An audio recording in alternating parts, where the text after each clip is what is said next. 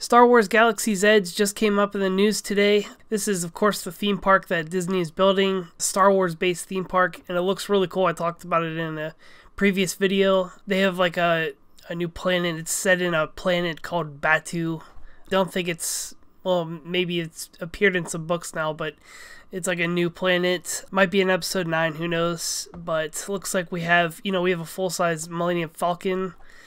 They're over here in Docking Bay 94, it looks like. Yeah, so it's gonna be a whole. I guess they're gonna have like a full-size cantina, Mos Eisley cantina, and all that stuff with actual drinks you can get. Very exciting news for Star Wars fans. But today we got the news: Disney hikes theme park prices in advance of Star Wars attraction. So I can't say I'm surprised, but at the same time, man, that's a really crappy thing for them to do. I don't know if they're trying to make up money from Solo back or something, but they're like, we lost money on the last Star Wars movie, so let's just make it back with this. This is a fan-sided article. This summer, Disney will open the Galaxy's Edge attraction at its Disney theme park.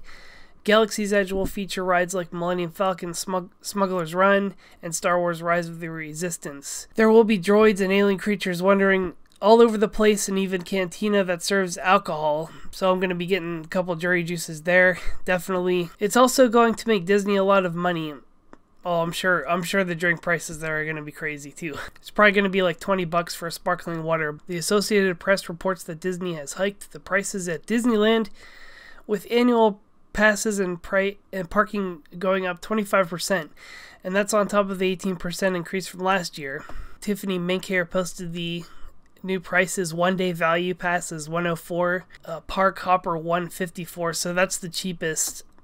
Probably just us as normal people are probably going to be getting the one-day regular, and you're gonna of course need the park hopper. I mean, I'm not gonna be waiting in line, you know what I mean, all day for one ride. So you kind of have to get the park hopper, which is gonna run $179 for one day. That's, oh man, that's a killer. That is a lot of money. So this person posted on Twitter tickets from 1996, 1998. Back then you could get in for like $32. I mean, I could see with inflation and everything, but still. Down in Florida, Disney World isn't any cheaper. The least expensive one-day pass there is going for $109. Even with last year's price increase, plenty of people are still flocking to Disney theme parks. Will this be enough to turn them away? Maybe, but then again, who doesn't want to get drunk at a space cantina, buy a Wookiee costume, and ride the Millennium Falcon? You can't put a price on that, although Disney will try. Okay, this was definitely something that I wanted to go see. It just kind of goes to show what Disney really thinks of their customers, like making this beautiful thing and then jacking the price up. I mean, they can do whatever they want, but that's a scummy thing to do.